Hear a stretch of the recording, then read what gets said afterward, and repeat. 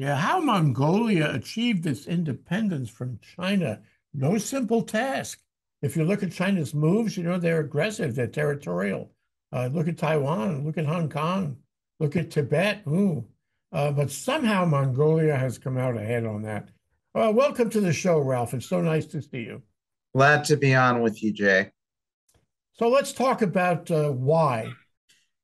Well, I was fortunate to be able to visit the country of Mongolia back in 2005 when I worked for a boutique trade law firm that had a rep office in China. And the clients at the time thought they might want to relocate their forging factory operation from China into Mongolia. So I got an opportunity to go to Mongolia and get the lay of the land and make a final determination if that was going to be something viable for the client.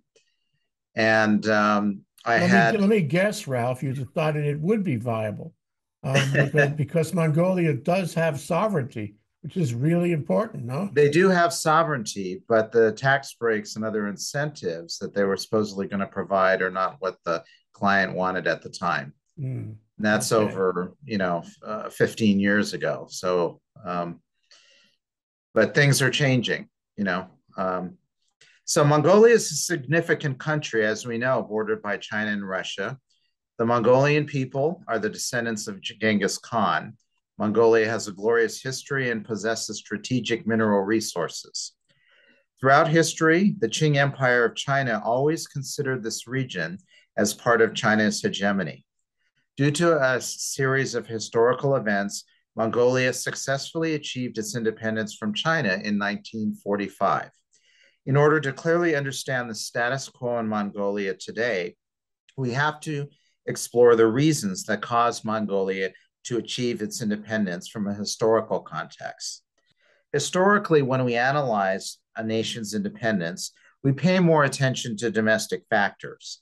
However, when analyzing Mongolia's independence movement through the various bargains made between China and Russia, a new historic perspective emerges. The first historical period occurred in the late 19th century up until 1911. In this period, our report analyzes the origin of Russia's intervention in the region, which we now call Mongolia, as well as how the Qing government mishandled its policy towards the Mongolian people. This caused the Mongolian people to become gradually dissatisfied with how the Qing Empire ruled the country. In 1911, the Qing dynasty was overthrown during the Xinhai Revolution. Russia seized this opportunity to provide Mongolia financial assistance and military support so that Mongolians could launch the first step towards seeking independence. The second historical period impacting Mongolia's independence started in 1912 and concluded in the late 1920s. And during this time period, China reasserted its domination over Mongolia. However, the Chinese Civil War, which broke out after Yuan Shikai's death in 1916, severely hampered the ability of the Chinese government to exert its control over Mongolia. So that was a lucky break for Mongolia. Correct, it was. What happened was Chinese troops were forcibly withdrawn from Mongolia after the defeat by the White Russian Army in 1919. With the assistance of the Soviet Union, a small group of Mongolian revolutionaries seized power in Mongolia and established the new regime that Mongolia was under the direct control of both the Russians and the Mongolians. And the third historical period began in 1945 and ended in 1946. And as you'll see, I find this one the most fascinating. During this period, the Yalta Conference directly addressed the issue of the sovereignty of Mongolia and recognized that China no longer had control over Mongolia. In this report, This I was really utilized. important. Yeah, Also, a lucky break that yeah, Yalta would have acknowledged and confirmed that. Without that, who knows where we would be today? exactly, because Mongolia, you don't think of it as a major historical power, but it's in the center of China and Russia. It has strategic mineral resources that make it very viable for the Soviet Union, for the United States, for China, and also for the Japanese. And people forget the Japanese had not been defeated. It was taking another at least 8 months for that to happen. In order to understand the process leading to Mongolia's independence, you have to introduce the historical background of the Sino-Mongolian relations during the Qing dynasty. Before the Qing dynasty was formally established in 1644, the geographic proximity enabled the Manchurians, who wielded unlimited power during the Qing dynasty, to have deep interactions with the Mongolian people. In 1619, the Manchurians fought with the Mongolian tribes against the Ming Empire. The first ruler of the Qing Empire, Nurhaci, established a formal alliance with one of the Mongolian tribes called Khalkha. With the assistance of Khalkha, Nurhaci conquered one of the important cities of the Ming dynasty called Zhengyang. In the process of conquering the Ming Empire, the Manchurian alliance with the Mongolians made huge contributions to winning the war against the Ming Empire. After the Manchurians achieved several victories in their battle again with the Ming Empire, the Manchurian regime was steadily stabilized. In the meantime, the Manchurian elites realized that without subjugating the Mongolians, they could not properly invade mainland China. Furthermore, after the beginning of the 17th century, the Mongolian Empire was split into several princedoms, which were each hostile to each other. The Manchurians then decided to provoke internal conflicts against these princedoms. In 1632, under the leadership of Nurhaci's descendant Abahai, Manchurians initiated various attacks on Mongolians. Mongolia's leader at the time, Lingden Khan, was defeated by the Manchurians in 1634.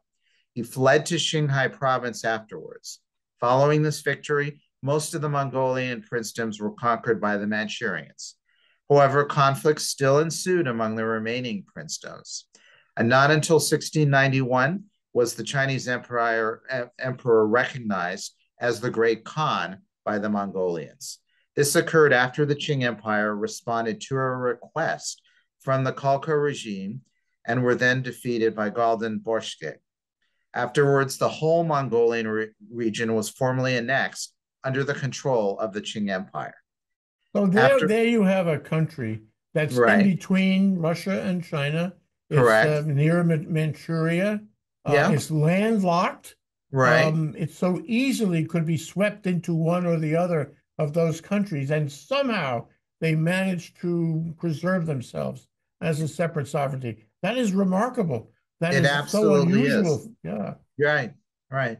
After Mongolia formally merged with the Chinese Empire in order to strengthen Chinese domination, what the Chinese government did is they granted a series of privileges to Mongolian nobles. This included allowing Chinese princesses to marry Mongolian elites, giving Mongolians tremendous economic benefits and protecting the religious rights of monks in Mongolia as a way to preserve Mongolia's independence. Before the Russian Empire expanded its sphere of influence to East Asia, the reign of the Qing Empire in Mongolia was peaceful and stable. From the late 19th century to 1911, Russia's intervention and the collapse of the Qing Empire is the next segment.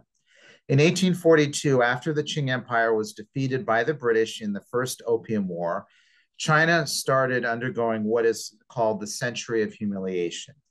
China lost a series of wars against other great powers. During this period, the world's great powers forced China to sign many unequal treaties, which severely weakened the reign of the Qing Empire, especially along its border areas. Due to the weakening of the Qing Empire, Russia began to expand its sphere of influence in Mongolia and attempted to take the area out of China's control. This became one of the major factors in the push towards Mongolia's independence. By signing a series of unequal treaties with Beijing, the Russian Empire achieved many commercial and economic benefits in Mongolia. For example, in 1860, China and Russia signed the Treaty of Peking. According to this treaty, Russia was allowed access to extensive commercial privileges and trading opportunities in Mongolia. You know, that all goes to a racial point too, it seems like to me. Here you have Mongolia, which is sandwiched between China and the Chinese and Russia and the Russians. Yeah. And with all this trade back and forth and intermarriage, what have you, Yeah. you have a community that is a combination of both. And so if you look at the average Mongolian, he or she is not necessarily Chinese and not necessarily Russian, but a combination. Am I right? You're right. There ended up being a lot of that intermarriage, especially after Russia was allowed to establish a consulate in Kunlun City, which provided Russia an opportunity to engage in, ironically, spy-related activities in the region. In 1862, China and Russia then signed the Sino-Russian Overland Trade Charter. Through this charter, Russia was granted the privilege of engaging business activities in Mongolia without the imposition of any tariffs. As a result, this privilege allowed Russia to expand its influence in Mongolia by utilizing its economic status most efficiently. Russia also enlarged its sphere of influence in Mongolia by enhancing its relationship with Mongolia's upper class and established extensive bribery-related networks. That also included the intermarriage aspect of this as well. Mm-hmm. When the leader of Mongolia, and forgive me, I may butcher his name, it's Jeb Uzundamba, the leading monarch, was still a child, the Russian council often presented gifts to him, which served to cultivate Jebuzan Bamda as a friend and ally of Russia.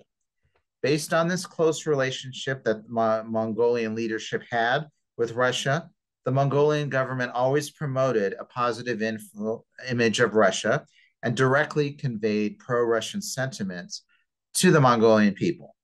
Over a period of time, with Russia's assistance, the Mongolian leaders sought autonomy and then established a regime that was favorable to Russia. Furthermore, a major mistake of the Qing Empire was to move a significant number of Han Chinese to Mongolia and then reduce the privileges previously afforded to the Mongolian elites. This accelerated disengagement of Mongolia from China. When the Qing Empire was established, the Chinese government was highly focused on maintaining a stable relationship with the Mongolian elites. However, following incursions from other countries, Chinese economic growth rapidly deteriorated. So as a result, the Chinese government not only reduced many of Mongolia's economic benefits, but also extracted more wealth from the region.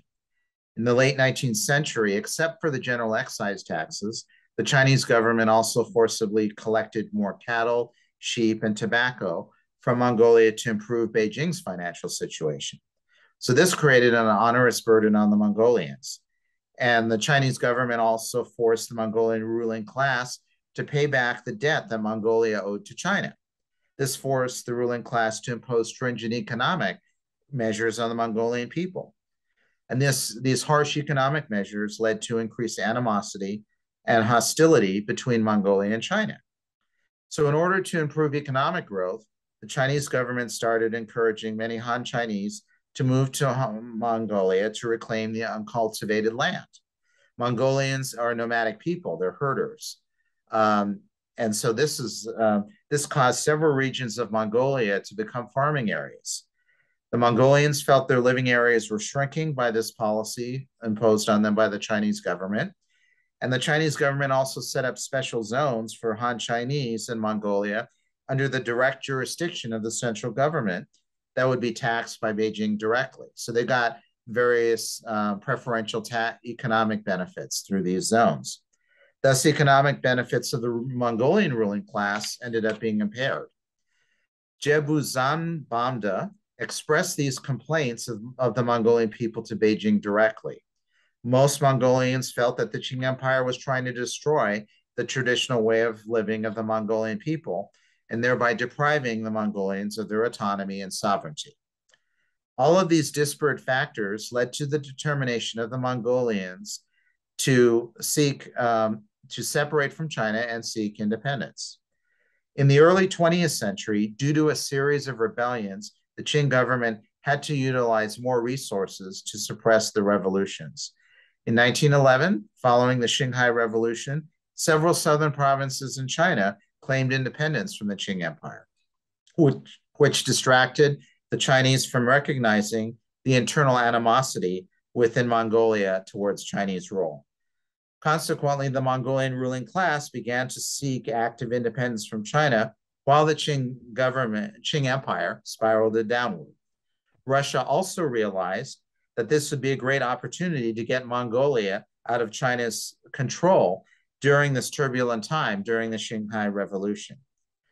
After the outbreak of the Xinhai Revolution, the Russian foreign minister to China immediately delivered a message to the Mongolian ruling class that due to the internal unrest in China, it was the right time for Mongolia to seek independence. Russia then privately aided Mongolia's opposition to the Qing Empire. In the spring of 1911, the Mongolian ruling class delivered a letter to St. Petersburg specifically asking for arms and economic assistance against potential Chinese military intervention aimed at suppressing Mongolia's independence. In exchange, Mongolia agreed to grant Russia very significant economic interest in the country. Following the Wuchang Uprising of 1911, under the leadership of Gebzu Damba, Togs Orchurin Namnansaren, and other Mongolian nobles, a provincial government was established in November 1911. Mongolia was controlled by this new provincial government. After the defeat of the Qing Empire by the Chinese Revolutionary Forces, the Qing Army, which was stationed in Mongolia, didn't launch any large military operations in reaction to the establishment of the provincial government. Simultaneously, senior army officials of the Qing government, which were stationed in Mongolia, peacefully withdrew from the region. As a result, on December 1st, 1911, the provincial government issued a general proclamation of independence. The Xinhai Rebellion accelerated the collapse of the Qing Empire, so Mongolians decided to establish a new nation based on Mongolian traditional values. Simultaneously, Gebzu Damba Kutku was installed as the Boga Khan, basically the ruling leader of Mongolia. From 1912 to 1920s, we'll look at the power bargain of Mongolia between China and Russia. 1912, the Qing Empire was replaced by the new Chinese regime, the Republic of China. Even though the Mongolians claimed their independence, the new Chinese government refused to recognize the sovereignty of the Boga Khan regime. One of the political ambitions of the president of the Republic of China, Sun Zhongshan, was building a harmonious country among the 5 major Chinese ethnic groups. Mongolia was an indispensable part of this plan. In order to ensure Mongolia was an indivisible part of China, the Chinese government made several political statements to exercise its sovereignty over the region. In 1912, Russia sent its Chinese ambassador to China to negotiate the issue of Mongolia's autonomy. The Chinese government not only refused Russia's proposal, but also emphasized that the Mongolian issue was solely part of China's domestic affairs and should not be interfered with by any foreign power. Does this sound like some of the things they do in Hong Kong and Taiwan and Yeah. Tibet? I mean, it's the same kind of manifest destiny thing. Well, China is very conscious of their sphere of influence, and they make it known, that they don't want that these are China's internal affairs, and they don't want any interference. In August all recovering from the century of humiliation. Yes. I mean, they're starting to slowly recover at this point. But in August of 1912, the Chinese government proclaimed the regulations on the treatment in Mongolia. According to these regulations, the new Chinese government would grant the Mongolian ruling class more economic interests, but the sovereignty of Mongolia would not be recognized. While China was seeking to reintegrate Mongolia through a policy of appeasement, it also planned to take back Mongolia by force if necessary. However, due to concerns of a potential Russian threat, the new regime dared not to engage in any kind of military action. Initially, Russia refused to recognize Mongolia as an independent country because of possible interests that other countries had in China, including and especially Japan.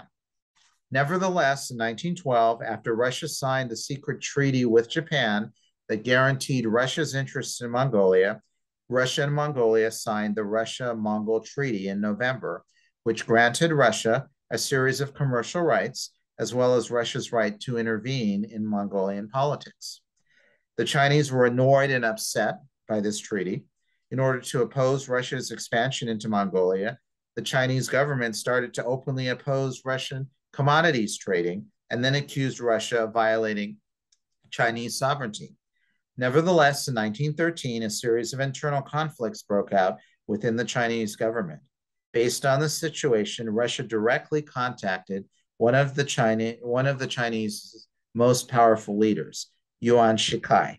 Russia promised Yuan that St. Petersburg could recognize Yuan's legitimacy as a ruler of China and would give him economic assistance in order to win this particularly important power bargain. However, in exchange, Yuan's regime needed to recognize Russia's economic interests in Mongolia. Yuan Shikai decided to accept Russia's offer. Therefore, in November of 1912, the Chinese government of Yuan Shikai and Russia signed the Sino-Russia Statement. This treaty recognized China's nominal sovereignty over Mongolia. However, the Chinese government had to respect the Russia-Mongol Treaty of 1912 and recognize the autonomy of Mongolia. Through signing the treaty, the Chinese government paid more attention to their internal power structure within China. During World War I and the Bolshevik Revolution of Russia, the Chinese government seized the opportunity at that point to take back Mongolia. In 1918, while Russia was engaged in civil war, the Chinese government dispatched General Zhu Zheng to lead an army into Mongolia. Without Russia's assistance, the Boga Khan's regime realized that they could not stop the Chinese army on their own. So the Mongolian government had to acquiesce to the Chinese army entering Kowloon. In the summer of 1919, the Chinese government held a negotiation regarding the canceling of Mongolia's autonomy in Kowloon. During this discussion, the Mongolian parliament insisted on keeping autonomy rights. However, the Chinese government threatened Mongolia with force. So in November 1919, the Boga Khan approved the treaty abandoning Mongolia's autonomy.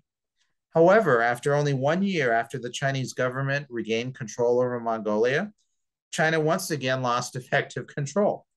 After Yuan Shikai's death in 1916, mainland China was falling again into a civil war among its various warlords. When the war broke out, General Zhu Zheng had to pull most of his forces out of Mongolia. Only 3,000 Chinese troops stayed in Kowloon under the leadership of Zhu Shishang and Gao Zetian. Concurrently, in 1920, a small contingent of forces controlled by the White Russian military under the leadership of Semyonov, Unger Sternberg, and several Japanese military advisors crossed into Mongolia. With financial and military support from Japan, Semyonov and Ungberg were seeking to establish a new regime in Mongolia to fight against the Red Army. From December 1920 to February 1921, a sequence of fierce conflicts broke out between Chinese troops and the Russian White Army in Kowloon. Since the White Army had superior weaponry and troops compared to the Chinese army was easily defeated. The remaining Chinese forces had to withdraw from Mongolia shortly thereafter. And on February 4th, Kowloon was fully occupied by the White Army. Under the control of Unger Sternberg, the Boga Khan became the nominal top monarch of Mongolia once again and reclaimed Mongolian independence in 1921. On the other hand, after the Bolshevik achieved victory in the Russian Civil War, the Soviet government also hoped to expand their sphere of influence in Mongolia. In 1920, through the help of the Communist International, you had a small group of Mongolian communist revolutionaries led by Sukh-Batar and Choibalsan entered Mongolia in order to subvert Unger Sternberg's regime. However, after the revolutionaries arrived in Mongolia, the White Russian Army had rapidly expanded to 20,000. After realizing this urgent situation, the Mongolian revolutionaries, Sukbaytar and Choibasan, they recognized they couldn't defeat Unger and Sternberg on their own. So in November of 1920, Sukbaytar and Choibasan, they asked the Soviet government to dispatch the Red Army to Mongolia directly. In March 1921, the Red Army crossed the Mongolian border to unilaterally assist the Mongolian revolutionaries. The White Army was crushed in July with the military assistance provided by what is now the Soviet Union. The new Mongolian government was established in the same month. And on August 10th, 1921, the Soviet Union declared that the Red Army would stay in Mongolia until the remaining White Army was wiped out completely. So Mongolia was under Russia's control again. Now, since the Soviet Union at that time was isolated from the international world order and also sought help to get China's help to defend against any potential invasion by Japan, the Soviets pursued a friendly relationship with the Chinese government. So the Soviet government thereafter made several public statements to convince the Chinese government that the Red Army would withdraw from Mongolia and would return the region's control to China immediately after the remaining enemy was destroyed. Furthermore, in 1924, both countries signed the agreement on settlement of outstanding issues between China and Russia. In this agreement, the Soviet government emphasized Chinese sovereignty of Mongolia and reassured that the Soviet Union would move troops out of Mongolia as soon as possible. Nevertheless, under the table, the Soviet Union signed what's called the Agreement on Diplomatic Relations between the Soviet Union and Mongolia, which recognized Sukbaytar and Choibasan's regime as the only legitimate government of Mongolia. So you see how the Soviet Union is playing both sides. Both governments established formal diplomatic relations, established consulates, and sent ambassadors to each country. After 1924, China was engaged in civil war once again. Then Japan invaded China in the early 1930s. So the Chinese government had to pivot attention away from Mongolia's region over the next 2 decades. Without any Chinese opposition, the Soviet Union deeply enhanced its control and influence over Mongolia. Now, from 1945 to 46, we have the Yalta Conference and the Republic of China's formal recognition of Mongolia's sovereignty. From the mid-1920s to the end of World War II, China underwent a series of catastrophic wars, so the Chinese government didn't have the adequate capabilities to bargain with the Soviet Union over the Mongolian issue. However, Mongolia was still nominally part of China. Not until 1945, during the Yalta Conference, did Mongolia's sovereignty resurface between China and the Soviet Union. In 1945, before the Yalta Conference, World War II was nearing its end. Only 2 months after the Yalta Conference, Germany and Italy surrendered. However, Japan still insisted on fighting against the Allies. So based on the estimation of the United States, the US troops still needed to fight roughly an extra 18 months to defeat Japan, even after Nazi Germany surrendered. At least the thought was at least 1 million American soldiers would die in battle in any kind of invasion of Japan. Therefore, before nuclear weapons were ever successfully used by the United States, Washington had this urgent need for the Soviet Union to attack Japan as part of the Second Front. Stalin accepted America's request to attack Japan. In exchange, though, he needed the United States to accept several of his demands. One of the demands of Stalin was to preserve the status quo of Mongolia. In other words, because Mongolia's practical control was already held by the Soviet Union and Mongolia's already, China needed to recognize Mongolia's independence. In Stalin's opinion, Mongolia had geopolitical importance. Once China controlled Mongolia, could easily cut through the trans-Siberian roads of Russia, which severely threatened the Soviet Union's project capabilities from Europe to Asia. On the other hand, if Mongolia was controlled by the Soviet Union, Russia could rapidly deploy its troops to China's Xinjiang province and invade the political center of northern China most efficiently. Therefore, it was crucial for the Soviet Union to maintain a pro-Russian regime in Mongolia. Although the United States worried about increasing the Soviet Union's expansion, for the purpose of quickly ending the war, Roosevelt had to accept all of Stalin's demands.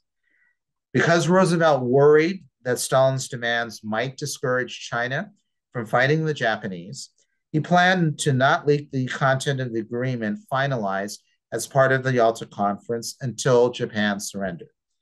However, the American ambassador to China, Patrick J. Hurley, over Roosevelt's objections, informed the Chinese government of the agreement between the Soviet Union and America in advance. The Chinese president at that time was Chiang Kai-shek. He was shocked by this agreement between Stalin and Roosevelt. He realized that if Mongolia were to be recognized as an independent nation, it would lead to a national backlash that would threaten his power. On the other hand, the issue would also bring about extra obstacles for China to have to deal with to defeat the remaining Japanese troops. Therefore, Chiang Kai-shek sent a message to the Chinese ambassador to America immediately, hoping the ambassador would convince the new American President Truman to withdraw from the agreement. However, Truman made it clear that he would not go back on the agreement that was finalized during the Yalta Conference, since the United States still needed the help of the Soviet Union to crush Japan. Instead, he suggested the Chinese government immediately hold unilateral negotiations with the Soviet Union in order to bargain for complete control over the Chinese territories. On July 27th, 1945, a group of Chinese senior officials went to Moscow to negotiate rewarding Stalin's various demands in the Yalta Conference, and the Mongolian sovereignty issue was the top priority. In Chiang Kai-shek's opinion, China could accept Mongolia's autonomy over Mongolia, but the region still needed some nominal control by China. Even though the United States did not interfere in the negotiations, the American ambassador to the Soviet Union messaged the Chinese government that Washington hoped China would immediately accept all the conditions imposed by the Soviet Union, since America was facing large pressures against Japan. Ralph, we're going to run out of time in a minute, yeah. and I did want to get to the central question. Okay. So if you could, go fast forward and bring us to today and the status of Mongolia's independence and sovereignty today from China and from Russia. Yeah. My question is, the title question of the show, how did they achieve that? Was it luck? Was it the natural process of being a buffer state for both Russia and China and having the moxie to play the two off somehow diplomatically? They weren't always successful, but over these past few hundred years, they have been successful in, I guess, mostly in diplomacy and playing one off against the other. And here we are in 2022, and it looks like, they have a certain independence. And that's through being really akamai, Yeah. So what Chiang Kai-shek did is he emphasized that losing Mongolia was unacceptable for the Chinese on an emotional level. And because of both American and Soviet demands, Chiang Kai-shek had to abandon his initial stance, but he asked Stalin to compromise on several other issues, including recognizing the Kuomintang as the legitimate government of China. And Chiang Kai-shek asked that Mongolia's independence be decided by a referendum of the Mongolian people. So what happened was that Stalin promised that he would not raise the Mongolian issue in public until after the war with Japan was over. So China and the Soviet Union signed the Treaty of Friendship and Alliance on August 14th, 1945. And as a result, on October 20th, 1945, more than 90% of the Mongolian people voted for independence in the referendum. In January 46, the Chinese government formally recognized Mongolia's independence. And after the People's Republic of China was established in 1949, the new government formally recognized the treaty's legitimacy. So in the end, China lost the bargain of power with Russia over the Mongolian regime, and Mongolia's independence was formally recognized. You know what strikes me from your historical analysis Yeah. of this, which I find fascinating. I held back on asking you lots of questions that popped into my mind. But Sure. one thing is that if you look at these historical events and Right. forces and vectors, if Yeah. you look at the way the countries, the three countries operated Right. over hundreds of years, you do wonder, Ralph, you do wonder whether Mongolia's independence, its sovereignty will stick in the future, Sure. because these forces haven't gone away. Russia, under Putin, they want buffer states. And the Right. Chinese feel stronger than they ever did before about manifest destiny and the like. Yeah. And they could make the case that they have deep ties with Mongolia, just as they say they have deep Yeah. ties with Ukraine, and Sure. try to take over. So my question to you, my final question to you, is this going to stick with these factors in place? These factors suggest that maybe it won't stick.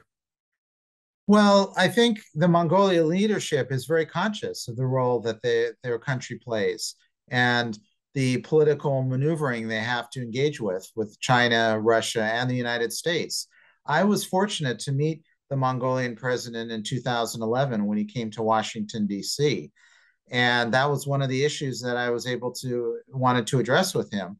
I said it's very remarkable that a small country that's fairly landlocked has such close ties between China, Russia, and the United States, and even North Korea, in terms of engaging in these kind of negotiations. And it's a lot of political maneuvering.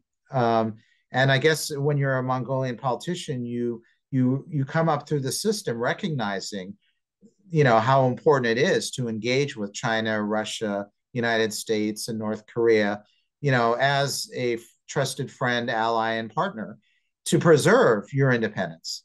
You have to go in with that being the utmost to ensure the autonomy of the nation of Mongolia. You can't have any emotional baggage, but focus strictly on the goal, which is to keep Mongolia independent, to preserve Mm. their autonomy. And And as a that's the matter of mindset. American foreign policy, we Yeah. would like to see that.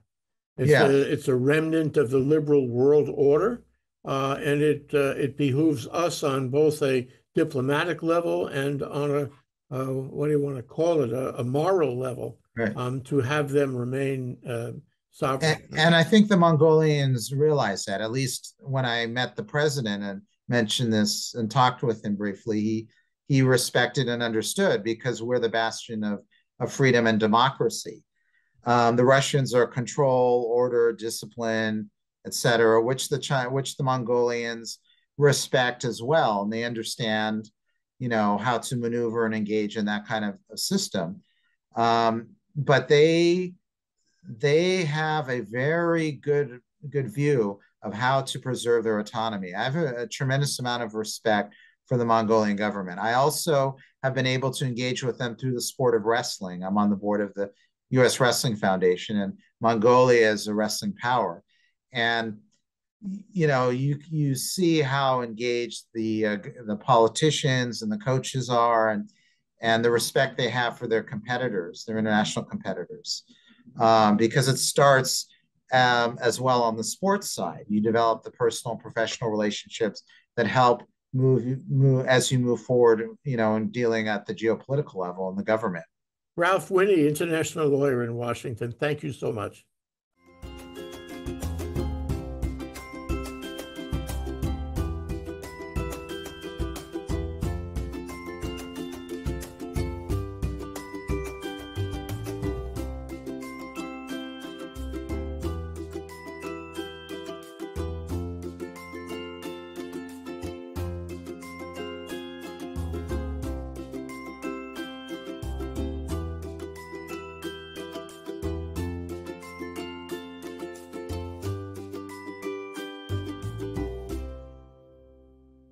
Thank you so much for watching ThinkTech Hawaii.